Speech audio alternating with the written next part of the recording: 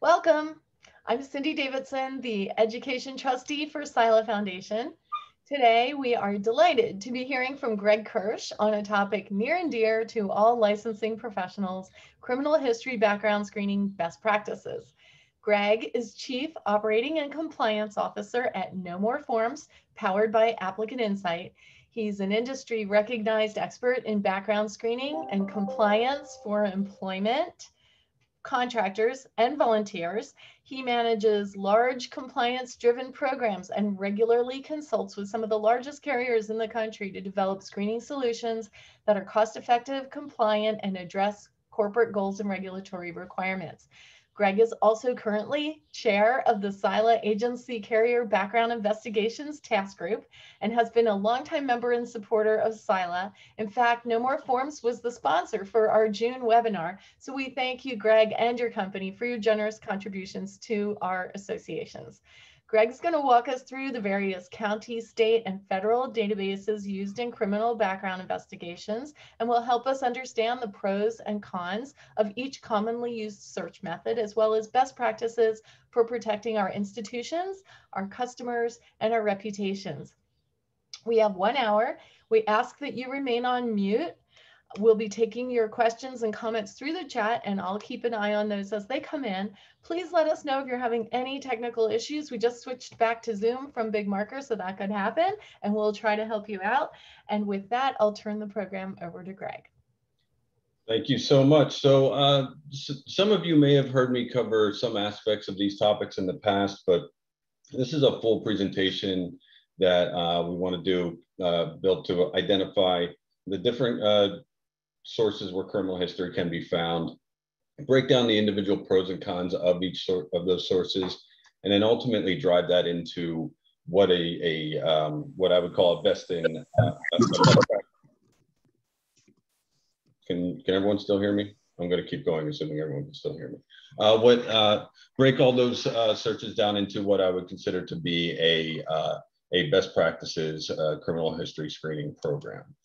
So the slide that I'm sharing right now it's a bit of a teaser slide now, because we're going to revisit this after breaking down some of the individual sources. But you can see on the left-hand side, you see the different primary criminal history, whether it be a repository or a place where a record can be found. And then I'm going to break them down as far as their accuracy and compliance levels, some of the search criteria that are used to identify or pull the information, and also the sources that they're available to. But first off, let's just talk about the 5 primary sources that I'm addressing here. And before I even do that, I want to drive home the fact that there is no single one-stop shop for all criminal history. There's not some magical database that's going to tell you everything that ever happened on a person. Every single one of these sources is designed to do things a little bit differently. And it's really about piecing them together in order to come up with a comprehensive screening program. So let's start with the first one, and that is the county and or municipal court system. This is where the vast majority of criminal records are housed. They are actually tried in these locations. For most offenses that someone might be charged for, if it actually reaches the level to go to court, this is where a disposition will be rendered. There are over 3,000 of these across the country. I think Texas alone has about 250 of them. It is, in my opinion, and widely believed to be the best possible source for accurate and up-to-date information on a single incident. So a single case number, you're going to get a fairly comprehensive history of the date the offense occurred, the date the court docket was filed, the due process that was afforded that individual, the charges and their history, and the disposition. There's multiple levels within these county court systems, and they also go by different names in some states. So it may be upper and lower court, a superior or circuit court. In Pennsylvania, there's common pleas and magisterial. Just know that within any individual county, or if you're dealing with Louisiana parish, there's a central or a county seat type of courthouse. And then there's several smaller courts, even within that county, that will usually try some of the lower level offenses traffic infractions, things of that nature. And if it's severe enough on the misdemeanor level or felony level, it will typically push to that next level court. This is, you might also hear a term from a background screening provider when they discuss using the predominantly used index of that courthouse. They're typically talking about the county seat, the county court system of that individual jurisdiction. There are a whole bunch of other subset courts, but for the purposes of this presentation, we're going to be talking about the criminal court system in the county courts. We're not going to be diving too much into family and civil and some of the traffic stuff. The information in these courthouses is also constitutionally publicly available, because it is the only way to reasonably determine that an individual was afforded the proper due process, not just the burdens of proof to be searched or be arrested, but ultimately whether they the right to speedy trial and all the other aspects of this are the reason why county court records are publicly available, and for all intents and purposes always will be. There are, again, some low-level misdemeanors that you may not find in this index, but generally speaking, this is where the majority of the information or majority of criminal history that takes place with an individual will be housed. It would be the state of Florida versus John Doe, the state of Pennsylvania versus Jane Doe, things along those lines. So real quick snapshot on the county municipal court system.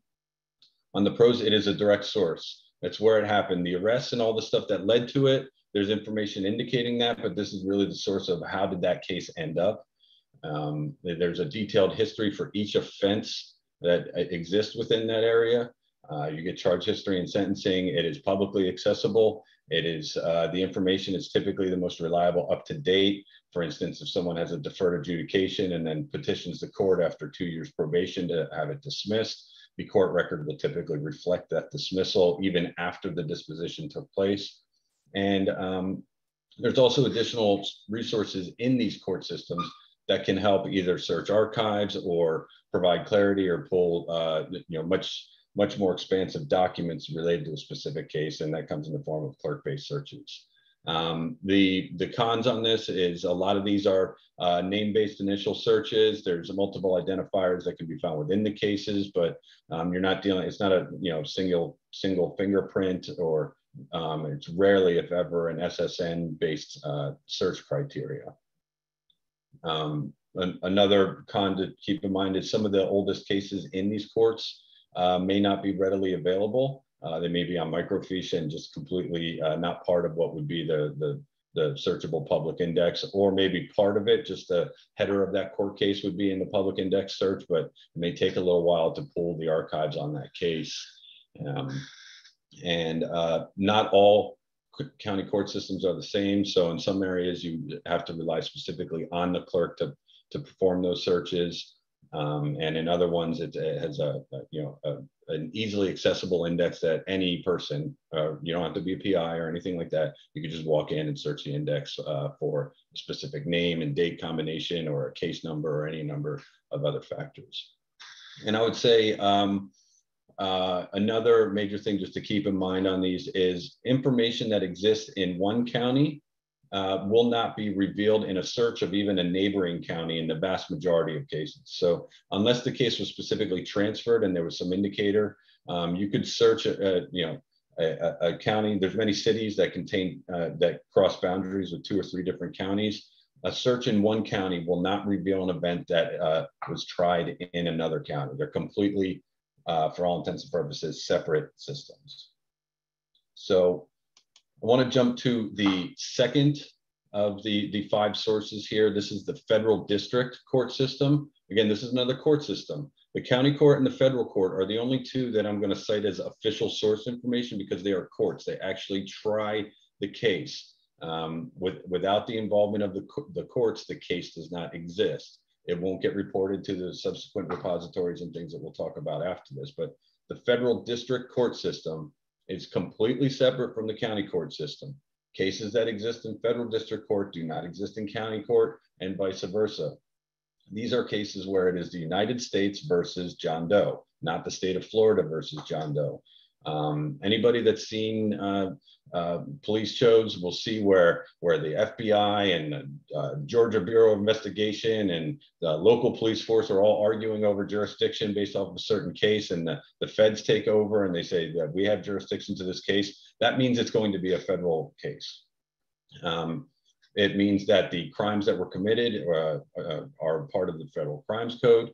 It means that the offenses may, or the victim population may cross boundaries where there is no clear jurisdiction. So as a general rule, the federal court system has a relatively low hit rate, but when there is a hit, it's usually a pretty big deal.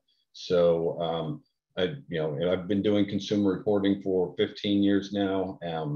Only a couple of times have I come across misdemeanor type things or something like that in the federal court system, and that's usually because of a DUI that took place on a military base. So it took place on federal property, but it's not necessarily a felony. Generally, you're looking at exclusively felonies and pretty severe offenses. So again, low hit rate, but when it hits, it definitely matters.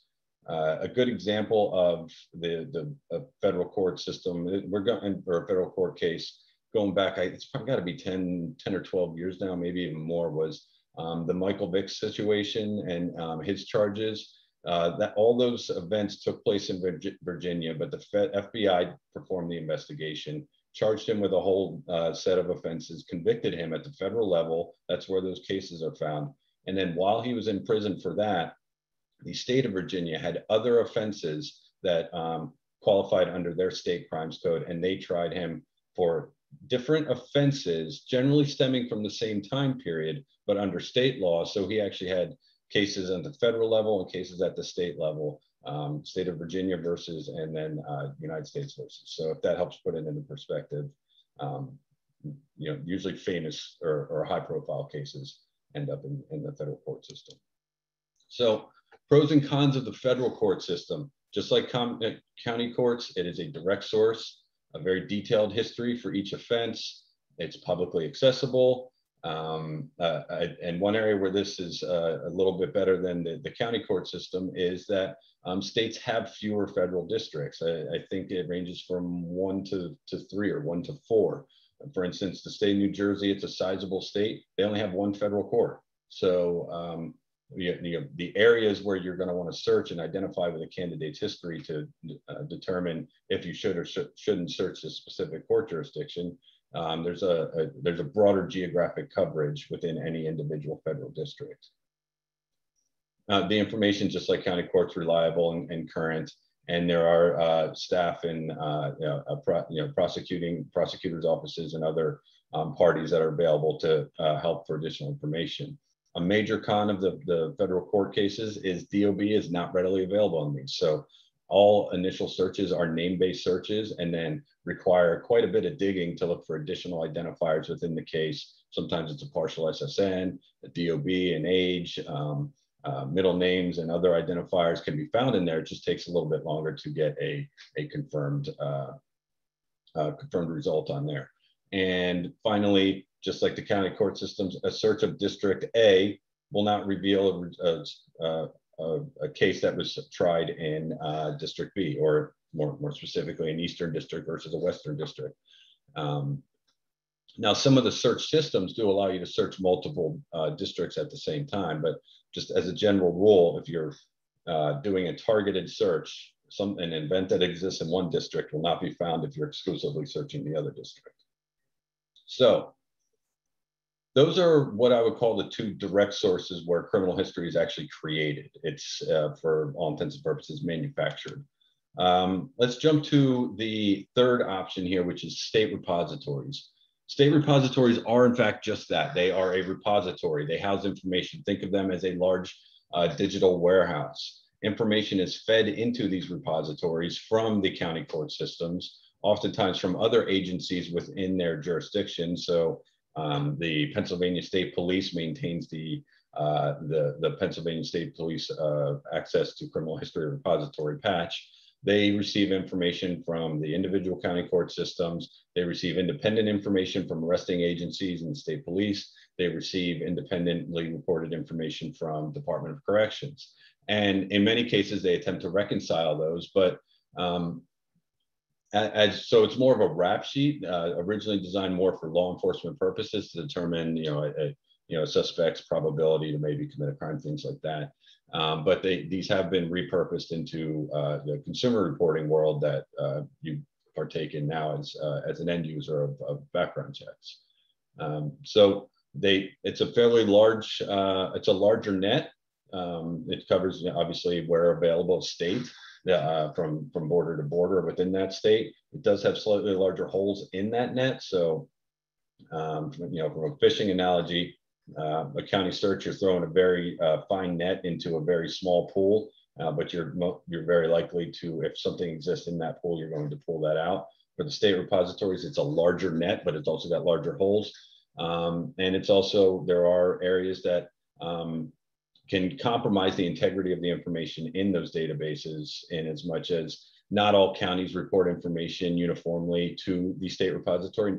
In some states, not every county even has the technology to report information into their state repository. So the state police may arrest somebody, report the arrest, but then the case takes place in a very rural county that doesn't have electronic records, and the clerk of courts is also the sheriff, and the sheriff also fishes on Tuesdays and Thursdays. And so that information doesn't routinely get reported. So you kind of have a gap in the history. You have a pointer, arrest took place, but you don't know what the end result was.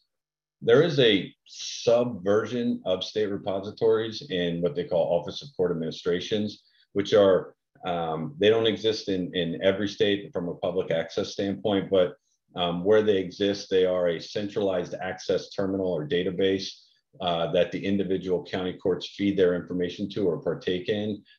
It's independent of the state repository. Even where there's an OCA, there's still typically a state repository, because the state repository is also oftentimes where fingerprints are processed through. So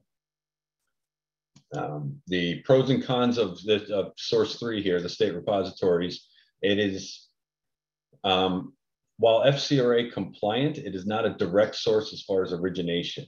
So it's an official government source. It meets FCRA criteria for reportability, but the information, they don't really manufacture the information. They're just receiving input information from other parties, other counties, other court systems, other law enforcement agencies. And they are often searchable by SSN. They provide fairly large coverage and a streamlined summary of an individual's history, along with AKAs, things like that. So it provides a rap sheet in essence. Many of them do have fairly quick turnaround times, at least for clears, and are electronic in their submission. But at the same time, jumping over to the cons, not every state makes their state repository publicly accessible. So that is a state-by-state preference. There's no constitutional requirement that a state repository be available. And some of them also have fingerprint requirements. So the only way to submit to them is through a fingerprint, and perhaps even through a specific state law that will only permit submission to a fingerprint under some type of regulatory requirement.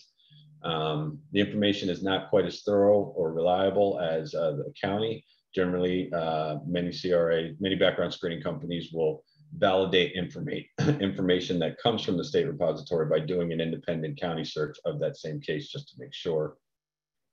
But there is risk of false negatives, incomplete information, and also when reporting out potential records, and some of them, it could take a very long time. And in the hiring and contracting context, waiting 3 to 6 weeks for a result is not always an option.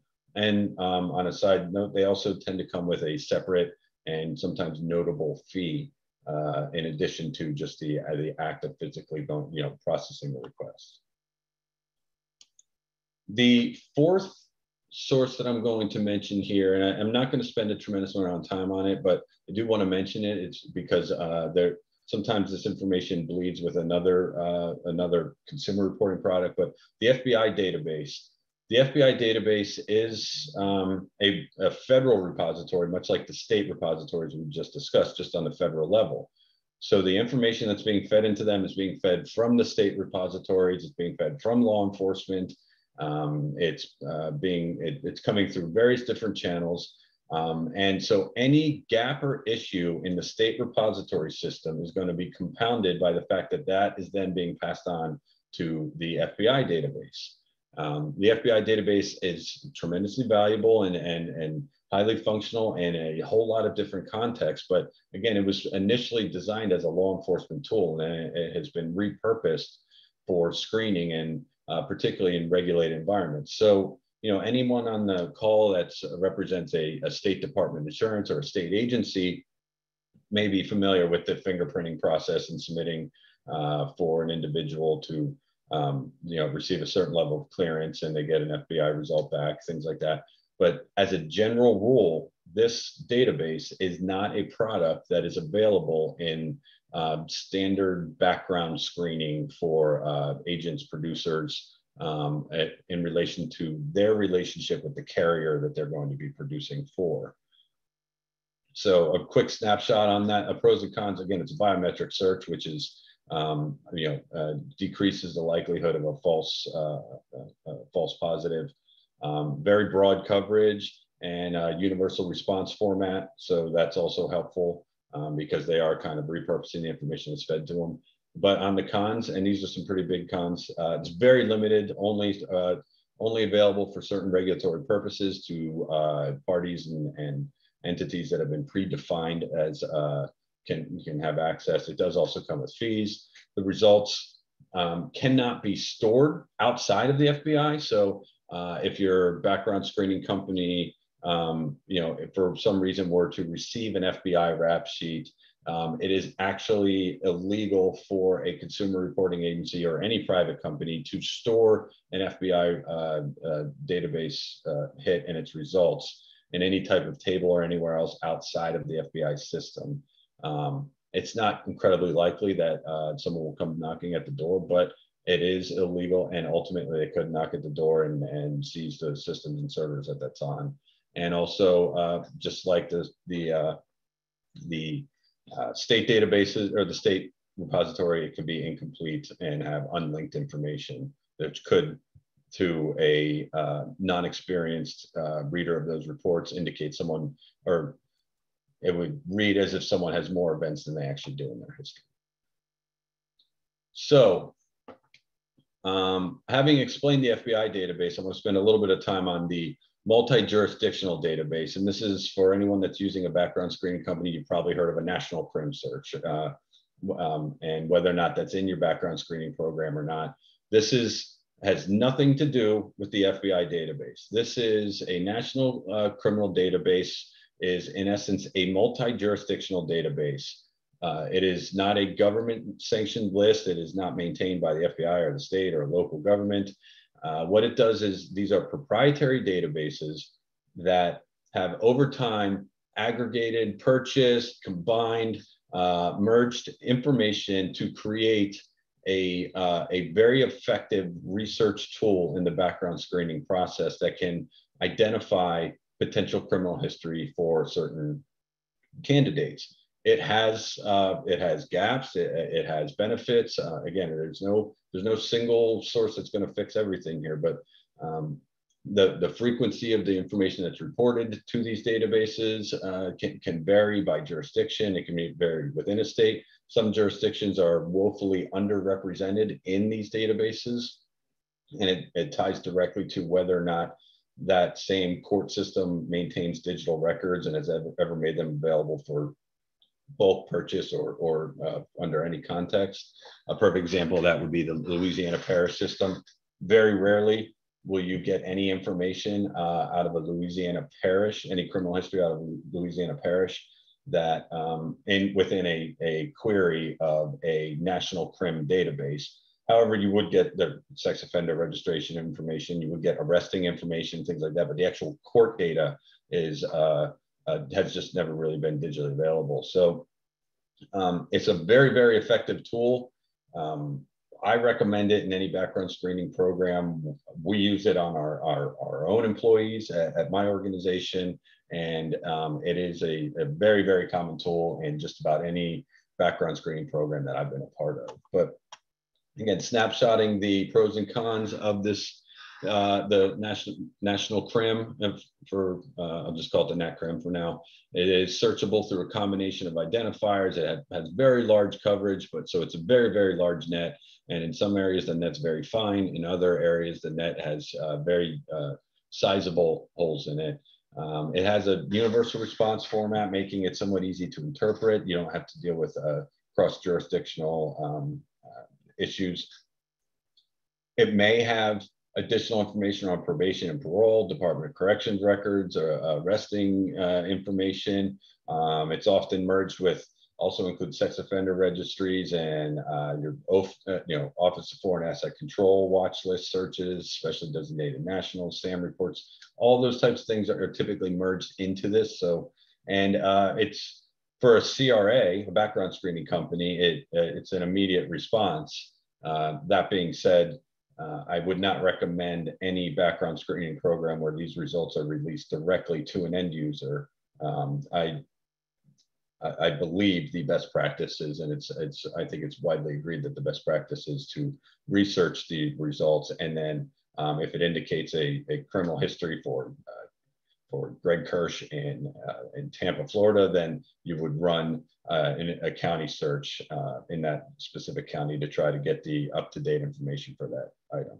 So as such, it's generally not reporting the results as is with no other steps and no other types of consumer notices is not FCRA compliant. Hits require validation. There can be false negatives, false positives, and it has its uneven coverage. So I just kind of plugged through these 5 sources, one slide each describing them, and one slide each providing the pros and cons, which leads us back to this grid that I started with. You have the county, state repository, federal district. And I'm just assuming you can see my mouse, but you probably can't. So let me see if I can do this. There we go. County court, state repository, federal district, national CRIM database, and then the FBI database. Here's its accuracy and compliance rating. And again, these are, this stuff ultimately would be my opinion. Having done this for many, many years and worked with a lot of individuals in compliance capacities, I'm confident in this information, but I think this is not legal advice by any stretch of the imagination. But you can see on the county courts and the federal courts, we say that it reports the historical case data. And we say that it's direct source and also standalone FCRA compliant because it's a state agency, or it's a government agency. Same with the state repository, but the state repository has broader geographic coverage. The NAT CRIM has broad geographic coverage, but that's it as far as its accuracy and compliance. In the FBI database, I put it here, but it's not really even an option for the vast majority of any audience that attends this type of content. The search criteria just identifies what we could search by. Again, it does not apply to all jurisdictions. So state repositories, some have name and SSN, some permit fingerprint, but also do a varying name-based search. Some don't have any search at all. So, we have to put some asterisks here. And then as far as the parties it's available to, that's the breakdown of this grid. If you were going to take anything away from the content we reviewed so far, to just have an elevator speech on this is the breakdown of the 5 primary sources for criminal history in a consumer reporting context. Now, I want to move here to how do you take this information and turn it into a program? Because we have these searches, but how do we know where to search? Are we searching, are we going to just rely on the information a candidate provides as far as their address history? You're certainly not going to put together a background screening program that says, I want to, every time I run a candidate, I want to run every single individual federal district search. I want to run all 3,000 counties and their county equivalents. I want to run the 37 of the 50 state repositories that are available to me. The price would be astronomical there, and the number of negative events, negative being no hit, no result events, would be, it's just not cost or time effective in any onboarding environment. So a very common tool, and within my organization, we call it an address insight. There's address traces. There's various different versions of this product. But in essence, you want to kind of run an address history, some type of address history product that's going to identify the name or names that are commonly associated with the individual. It can identify date of birth and SSN variations. And it's also going to list in some type of sequential format their address history. That address history could be just the most recent 3 addresses. It could be every address that they've ever resided in, or had a pizza delivered to, or delivered something to an Amazon. There's various levels within these products of how they can react to this. But if you're talking about what is a best history or best practices package to run, it's going to start with an address trace of some sort. That's going to identify the information. It's also going to take into account any information the candidate provided throughout the initial screening process. And then you're going to run a national criminal, the NACRIM database. And then from there, you have that whole list of where they've known associated residences and the national crim possible results. And from there, you start adding those individual county and federal district searches, or if the county's not available, you could add a statewide, which brings us basically to this. This is the best practices criminal history package, in my professional opinion. And and I'd say this also as an individual, we have my organization has our own employees that have access to confidential and proprietary information. And this is the exact same approach we take to our own employees. So it's not a sales pitch. This is if you want to have the best possible outcome of identifying criminal history on an individual, some version of this packaging is what you're going to want to have when you're running a background screening candidate. You're going to want to run their address trace, run the national crim, identify possible hits, develop the counties and the federal districts of their associated residence history, or where they worked and went to school, some other factors there, and run the different name variations in that.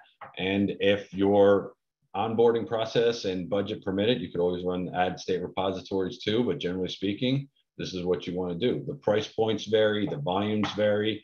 I've seen some companies say, I will run up to 3 names or up to 3 address histories, or I want basic what we call an all-you-can-eat type scenario, where every time we submit a candidate, we're going to run this. No matter what's identified, it's going to be added to the screening. We're going to process it, and it's going to be for a fixed amount plus any pass-through fees. So there's a lot of varying business practices in here.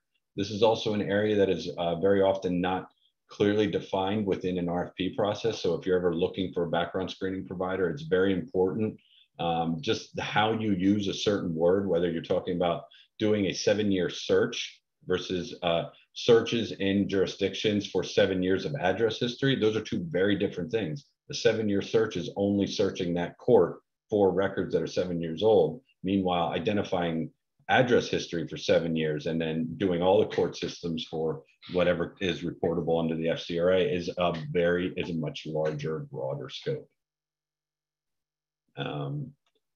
So I have an example here. This is not a real person.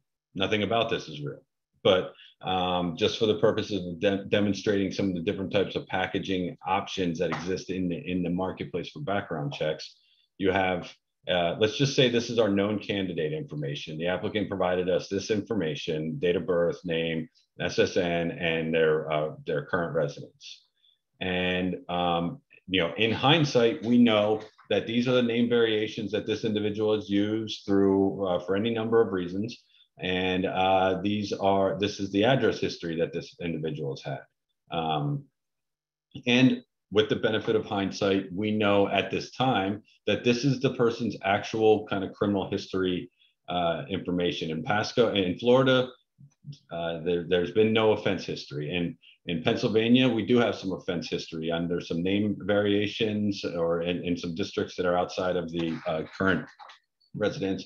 We also have some information that came out of Delaware, and we have some information that came out of New Jersey. So if we were to take this and apply a very limited scope package to this. So a package where we're taking the information that the individual provided, we're only running the current county and the current federal district based off of the provided information. This is what we will get. This person will be clear.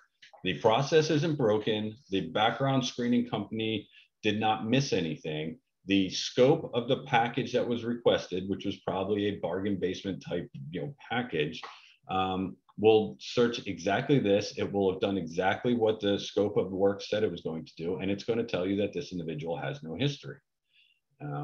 If you just take that up one additional layer, where instead you go with a county and federal develop. So we're now going to at least develop. We're only going to run the current name, but we're going to develop the address history and run those based off of this. So it's a slightly larger scope package.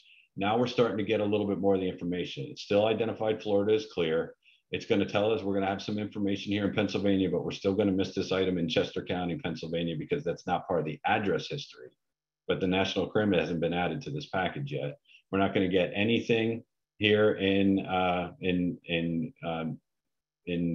Delaware or in New Jersey. So we're getting a very limited scope response on this. Now, if we take it up one more layer and we add the county and federal developed from address insight, and we're also adding the AKAs, the name variants that all came through here.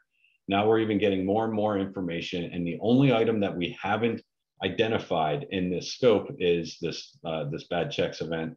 And then finally, what I would consider the best practices package includes all of these things, and it's running that AKA, and we've got that information. So now we've got a pretty complete history on a candidate.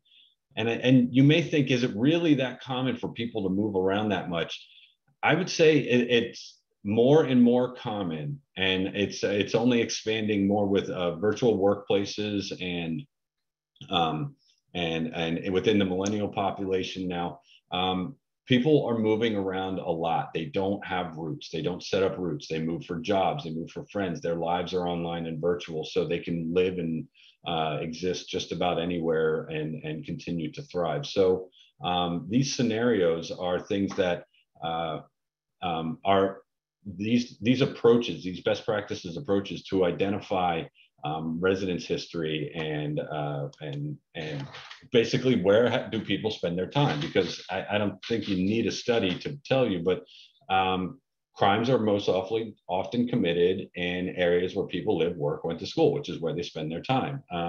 Sometimes it's a cross-border event and things like that. You have those scenarios where someone that may have spent their entire life in Pennsylvania but goes down to I don't know, Jersey or New York beaches or something every so often, but doesn't have any residence history there. That's what that national crim is set to identify. You're not just developing based off of their known residence history, you're using that national crim to also pull that one item out that you wouldn't know. And it may seem like overkill, to kind of take this approach, but it's a pretty common practice now. And if you're not taking this approach, eventually you will have a conversation about a missed record. And the missed record won't be because the program itself failed or the scope of work wasn't performed.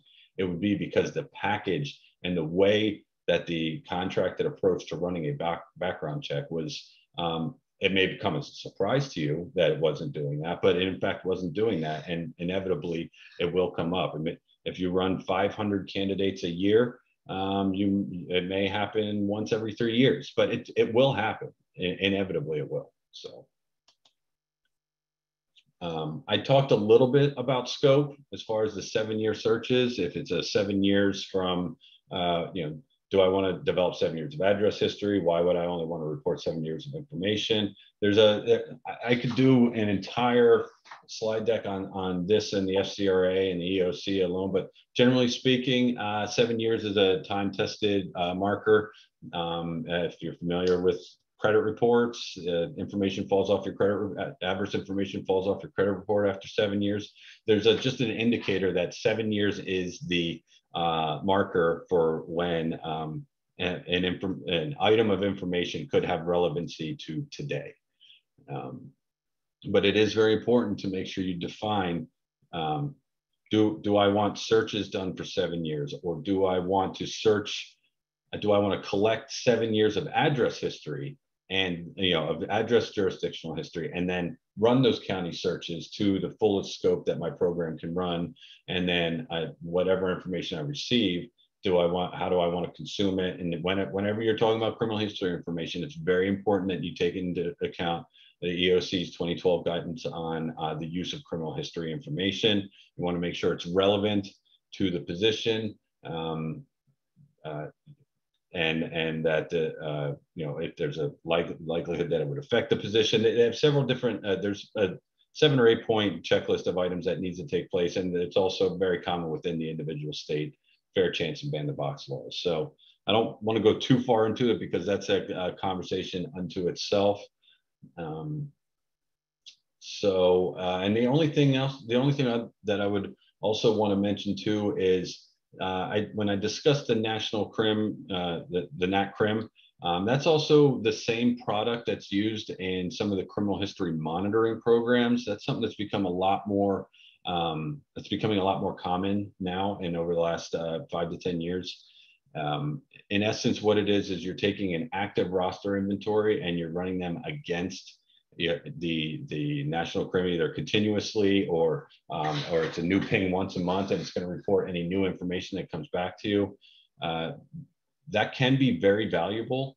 I was doing an internal case study on a client segment of about they'd screened about 650 to 700 individuals in the last 365 days, and in turn wanted to just identify how many of them had events that had come up since their initial screening took place.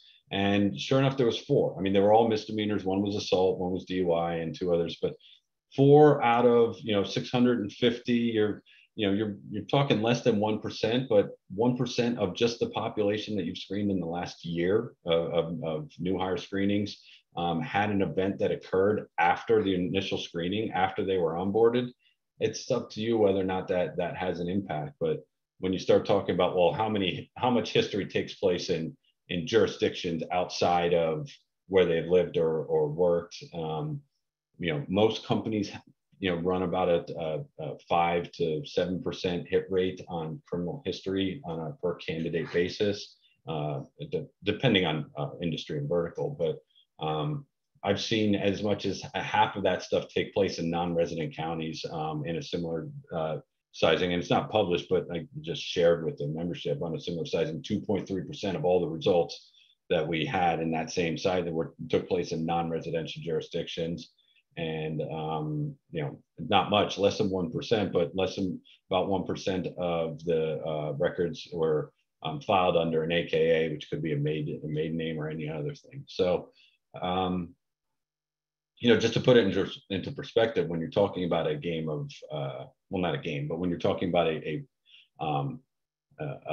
program that's built around exceptions, and you're really trying to identify just the 2 or 3 people that are trying to manipulate the system and gain a benefit that they're otherwise may not be eligible for, these exceptions very much matter. So that's it. I will open it up for questions from the SILA team. I hope there's been some. I can turn. Yeah, we definitely have one for sure, and then I might have something for you. But we have a comment, and I'm not sure you can see them, Greg, so I'm going to go ahead and read it. If we are using TransUnion TLO type background program to gather our data on new hires, are we getting all the data on that person? I'd hate to think we're doing due diligence and not getting all the information we're looking for.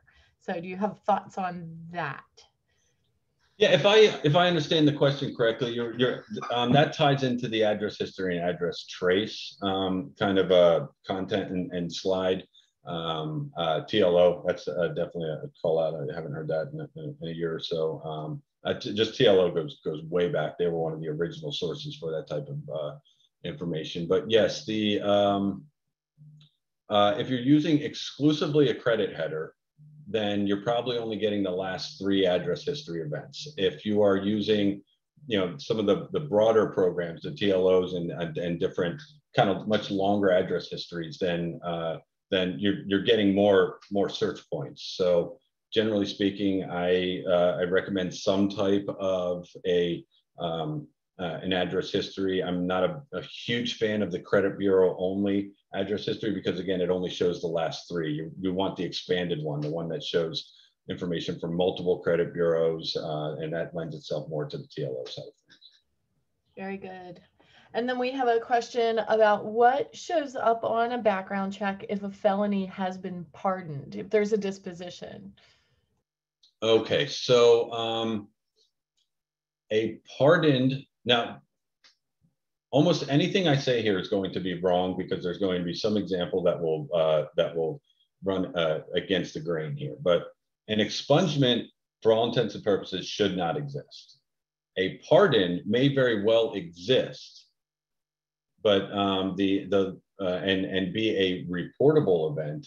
But at the same time as that end user, you might want to almost look at if that pardon makes its way onto that consumer report. You would want to look at that very similar to how you might look at a 1033 waiver. But if you get a report that, so there's so many different types of jurisdictions. There can be deferred adjudication withheld, first offender program, ARD, that's accelerated rehabilitative disposition. All these programs can, depending on states and how they're classified, they can come with different dispositions. Some are considered convictions, some are considered non-convictions. There's a recent case on the federal level that has stated that the act of providing a plea of guilt meets the conviction threshold under federal law, but at the same time, it's the only case of its kind so far. So it's a risky argument to put all those things on. So you really need to dissect each aspect of that, and also take into account, think EOC guidance. If somebody pardoned somebody, and if it made it onto that report, the act of a pardoned event is not in and of itself a non-reportable event.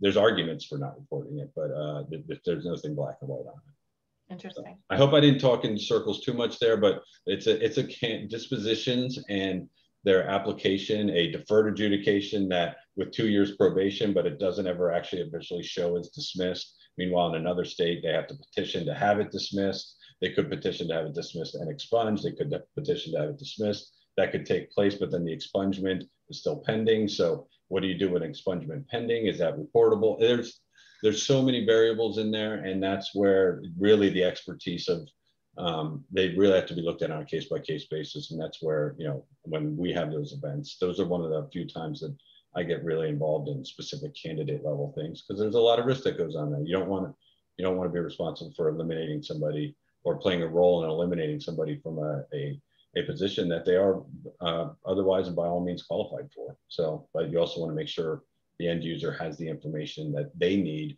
to make a decision based off of intelligent information. So when we were getting ready for this conversation, Greg, you mentioned a couple of hot topics. You did run through the criminal history monitoring idea. I mean, yeah. This is kind of new for me anyway, because this isn't a part of a licensing sandbox I play in. But you also mentioned the fact that the date of birth is being removed from court records. You want to tell us a little bit more about that? Yeah. So there's a thing that's going on right now with again, I mentioned that county court records are publicly available. County court records also include date of birth on them in almost all cases. So, and under most interpretations of PII, a person identifiable information, and protections that would go along with it, a name and date of birth combination is considered a PII combination.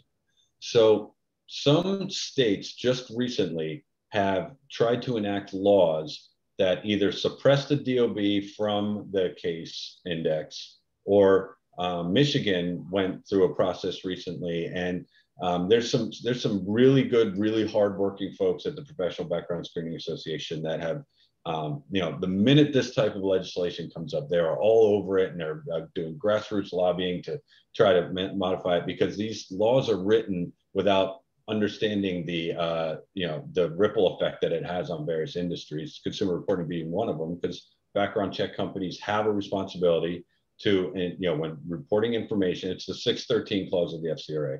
If you were reporting adverse information that is the public records that are likely to have an adverse impact on a consumer, we have to maintain strict procedures to ensure the information is up to date and from the best possible source, and reasonable procedures to ensure maximum possible accuracy. That stands for anything. So we have to, without the date of birth, it makes validating a common name or different name variables, it makes the burden much higher. And at the end of the day, if we can't match something to an individual, we can't report it. If we can't affirmatively say that it is that individual, we can't report it.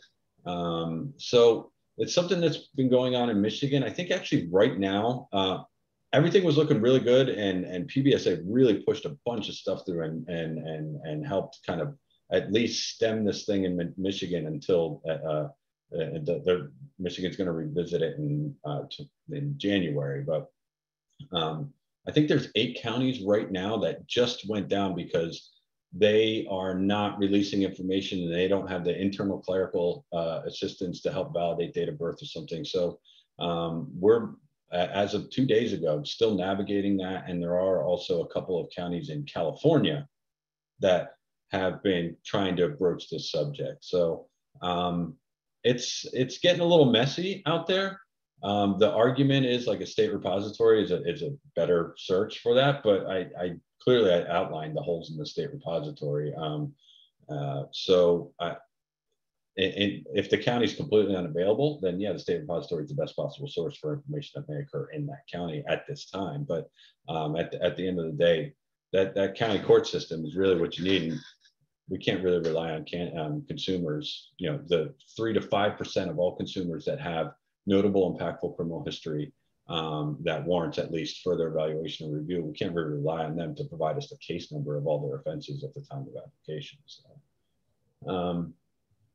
yeah, so I don't have a finite, it's more of a news update and a to be continued, but that's something that's pretty new. The federal court system has been like that forever, so we're just used to that. But the hit rate in the federal court system is so much lower that the impact is not the same. I mean, county courts, if anybody's ever had anything happen to them or knows anybody that's had criminal history events in their lives, chances are it took place in the county court system. Interesting. So we did have a question, Greg, about whether the slide deck could be made available, if you'd be fine with that. So we'll be able to send that out to anyone who's interested.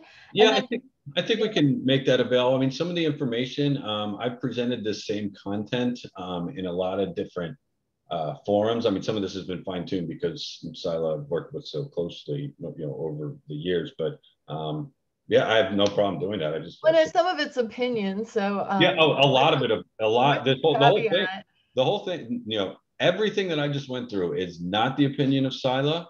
It is not legal advice. It has no reflection on the SILA Foundation, SILA Best Practices Handbook. It doesn't even tie into my role as the background investigation task group chair. I mean, this is my professional opinion backed by my own actions over 15 years of what I think the best practices approach is. Cool. That's exactly what we wanted you to provide us with today. And then I think the last thing you were going to do was give us a little commercial about the survey you have coming out. Oh, yeah. Yeah. Thank you. So the Background Investigations Task Group is working to finalize, I think it's our 4th industry practices survey in 5 years now. And we're hoping to send that out. We'd like to get that in publication over the next couple of months. I'm saying out to the membership to actually take the survey. Many of the folks on this call may have participated in that survey in the past. It's provided really great insight. We usually make another webinar session out of it or something that we can go through and talk about what different carriers are doing. Again, for the DOI folks and some of the other parties out there, it doesn't directly pertain to you, but I think it's still very valuable to know how carriers are treating this and when they are running backgrounds, what are they running and how are they running it. So just please be on the lookout for it. The group works really hard on trying to identify what questions should continue so that we can do trend tracking, what ones have. Like, for instance, we asked the question over the years, do you use a background screening company or run your own backgrounds? We're at I think 99.2%. We use a background screening company response on that. So I think we're going to pull that question. I don't think it's necessary to keep driving that one home. But pretty excited about that for the group. And I'd love to make that, if we can get that out and get the results back in and get the response threshold where we want it to be when it actually goes out, make that maybe a end of the year deliverable in the form of webinar or educational content. Honestly, I think one of the best things SILA does is original research. So I would encourage everyone to participate. If you're a SILA member and you get that survey, please do fill it out, because that helps us. And helps us collect data that's really very specific to what we do within our industry. So, and I think it would be okay, Greg, if people had individual questions. There's a couple questions for recommendations I don't think you probably want to publicly make, but if there are people who want to contact you, that would be fine. I'm assuming. Yeah, of course. I mean, I'll be at SILA. I'll be in Philadelphia for anyone that is going. I think most have my email address through the committee or the task group and some of the other roles that I've played over the years. I even have my SILA President's Award right back here behind me. It's in the shelf. So, yeah, if anybody has any questions, I'm always happy to consult on this stuff. Again, I look at an exposure event to any company in SILA as a potential exposure event to the industry in general. And I think that there's been a lot of really good effort that's been put forth to improve the membership's risk avoidance practices, both in background screening and also in around the FCRA compliance and stuff over the last several years. And I definitely don't want to. So I think it's time to play us off the stage. We took up the whole hour, so that's a new one for us. We usually wrap up kind of early. Everybody was engaged and interested. We did have one more comment about, most agents we hire don't have their court docs right on hand, so that visiting the criminal databases helps them retrieve their docs and helps a lot with getting the whole process of contracting and licensing going.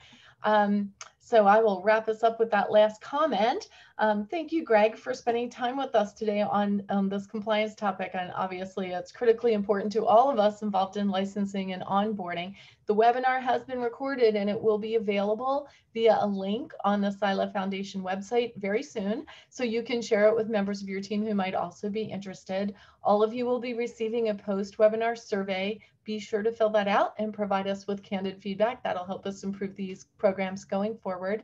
SILA Foundation provides these webinars free of charge as part of our mission and outreach. If you learned something of value today, please consider a personal or corporate donation to the foundation. No amount is too small. We rely on donations and sponsorships to keep programs like these going. And if your company might be interested in sponsoring a future webinar, let me or Mary Ellen Hammock know. Speaking of future webinars, next month, August 19th, we'll be hearing from Megan Walker from Blue Skies Meteorological Services about forensic meteorology, it's a thing, and how it is applied to insurance coverages and claims. Watch for the official invite and registration details coming soon. And thanks so much for joining us. Please enjoy the rest of your day.